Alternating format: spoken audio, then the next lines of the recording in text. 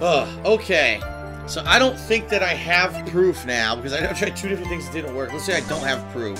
I'm sorry, Your Honor, ultimately I don't have proof. Alright, next line of questioning. Alright, next selection here. There have been times when I took a job without having met my client. And why would you not meet with certain clients? Recently, I have been receiving more requests. If I met each and every client, I would lose some nice business opportunities. Nice business opportunities? On top of which, the times have changed. It's now the age of information and computers, correct? Well, I've joined the times and now take requests via electronic mail. Electronic mail? Do you have to mail that in a special insulated envelope? What an idiot. I'm very sorry. I despise the shortening of words. What I meant by electronic mail is what is commonly referred to as email. Email? In a contest of mimicry, the judge would be a pair of hands down. Anyway, so you took this job without having met your client, and... The request was for the murder of Juan Carita and 2 or 3 other small things. I wonder what those things are. Huh. 2 or 3 other things? Yes. And what were these other things? A few other things that have nothing to do with this case. What should I do? Should I let him slide? It'd be really bad if I push his buttons the wrong way and he gets mad. Press further. Whether or not they're related to this case is for the court to decide. Mr. Attorney? Yes? Everything I've said from the beginning has been nothing but beneficial to your client, which is why I wonder what is pushing you to continue with this cross-examination. Could it be that you are planning to betray your own client? That's... I smell the stench of a backstabber, and should you turn out to be one... Well, wait! Uh-oh, this is looking really bad. I shouldn't press my luck. Alright, I have to think. Is it worth pursuing? Oh, shit. Let me save. I must have saved like 4,000 times during this fucking case. Seriously. Alright, press further. Fuck it. With this is a very important matter. Please cooperate and tell us what these other jobs your client requested were. If it's truly that important, I suppose I don't have much of a choice. The bear figurine. The bear figurine? After the assassination of the target, I was to find that figurine. I was told this job was just as important as the actual killing. And where was that figurine? It was inside Mr. Carita's suitcase. And then, what did you do next? I handed it over to my client right away. That's right, that's what Will Powers testified. You gave it to your client. Interesting. This information certainly sounds important to me. Witness, please include what you just stated in your testimony. As you wish. One of these was to find the bear figurine and to give it to Adrian Andrews. Hold it! I found this figurine at Mr. Ungard's mansion. If you give it to Miss Andrews, then what was it doing there? I was waiting for her there. That was also part of the plan to frame Mr. Ungard, I'm sure. That makes a lot of sense. Well, Mr. Wright, do you have any problems with this piece of testimony? Oh, shit. I know what I have problems with. Not fucking saving before I make a choice. That's my problem. Let's save.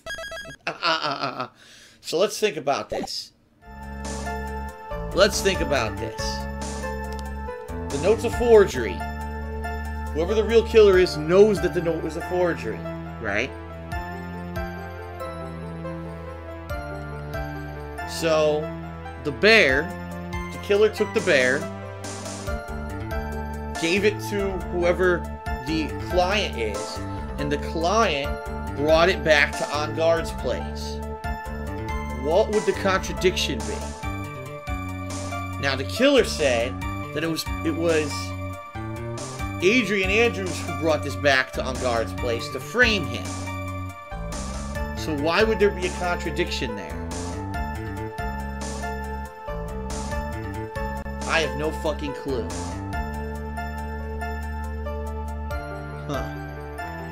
Alright, let's see here.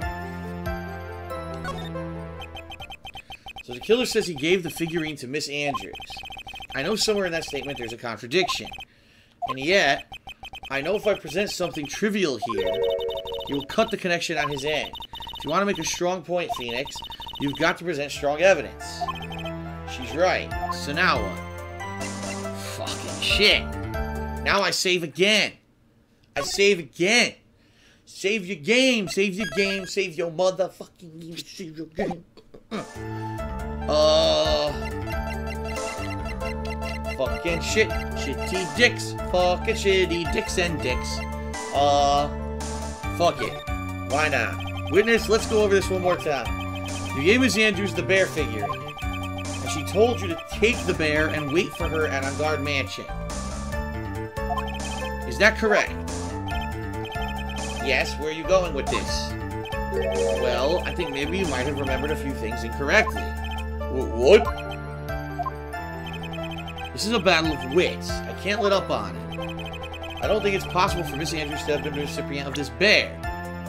What the fuck? What the fuck? What?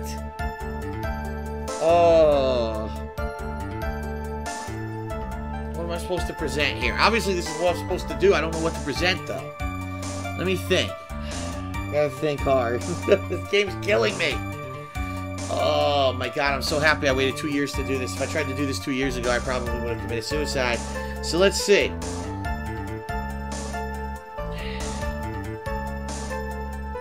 If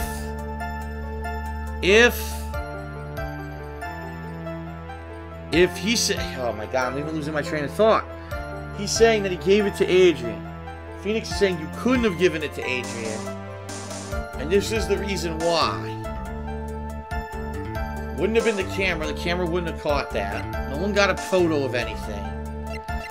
This can't have anything to do with anything. The suicide note.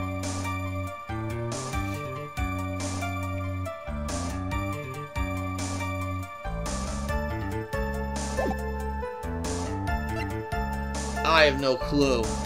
The only things I could think of would be the figurine or the suicide note, but I have no clue why.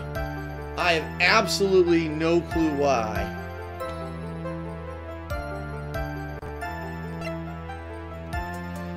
I think it's the suicide note because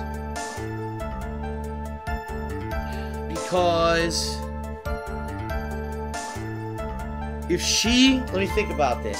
If she was the killer, she's the one who made the fake suicide note. Right? Why would she keep it in there if she knew that later on there could be a handwriting analysis proving it wasn't real? I don't know. This is ridiculously convoluted, man. This is ridiculously convoluted. Fuck me.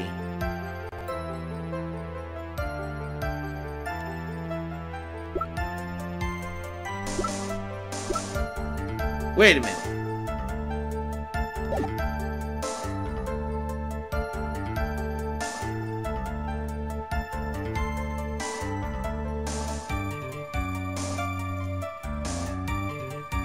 I don't know. I don't know. I don't know. No matter what I do, it's a shot in the dark. It's a wild guess. I don't know how anyone who's, like, thinking logically could make these fucking connections that the game's making. Seriously. Like, it's a shot. You need to know the answers to beat this game. Or just get blind luck. I don't know. It could be the note, it could be the bear, or it could be something completely fucking stupid. I'm just gonna guess. It's either the bear or the note. I'll guess the bear. If it's wrong, I'll guess the note. I have enough. I think I did it, because the music stopped, right? Alright, Shelly the killer. If you'd really given the bear to Miss Andrews, then this item should not have been inside it. Wait a minute, so I could have said the note too? Maybe it was either one. This item? I see where you're going. Yep, that's where I'm going. Where's everyone going? Do I need to pack a suitcase? Your Honor, please think back to Miss Andrews' testimony. And I was going to burn it, for her sake. If even for a single minute, this bear had actually been in Miss Andrews' hands, I'm sure she would have taken the suicide note out and burned it. What? That doesn't make sense. That doesn't make sense. Because if she's the killer, or she's the client, she made the fake suicide note. So why would she want to burn a fake suicide note? This makes no sense. None. I'm not even going to do the robble, because that doesn't make sense. How about that? Alright? Order, order, order. So that's where you two were going. So by the very fact that the suicide note was still inside the bag, tells us your client didn't know how to disassemble the puzzle. Which means? It means, Your Honor, that it's impossible for Adrian Andrews to be the client. No, it doesn't. This is bullshit. I completely disagree with this. Thinking logically, this makes zero fucking sense at all. What the fuck, man? Now I'm kind of pissed. I spent all this time on this case and the ending sucks. This makes no fucking sense. That makes no sense. Mr. Phoenix Wright. I'm sure I mentioned this before, how I hate traitors above all else. I think your cross-examination has clearly demonstrated something to me. You must wish to break your end of your agreement. No, that's not. That's enough. If that is your intention, then there's only one thing for me to do. Wait, please. Gentlemen, ladies, please excuse me. This is, and I hate to say this, this is just as bad as in case 3, when they said they hid a fucking giant bust under his wheelchair, which you can't do because wheelchairs have, you know, a freaking axle between the wheels. Same thing here. If she was the killer, or not the killer, if she was the client, and she faked the note to begin with, she would have known that it was a fake note and not burned it. So this is bullshit. Bad writing. God damn it. Bad writing. I have a matter that I must attend to. No, please, not that. Mr. Attorney, bring this trial to a speedy end, and I may stay my hand. Otherwise... Wah! Robble, robble, robble. What in the, Mr. Wright, are you? Mr. Edgeworth? Yes, Your Honor. I didn't understand this witness's outburst just now. You think there's a need to hear more testimony, or is this enough? Well, we should. Edgeworth, we can't do this. If we keep this up, Maya, she'll... The prosecution? What is what come over everyone? Even you are. The prosecution rests. What is going on around here? The prosecution has no further questions, Your Honor. What?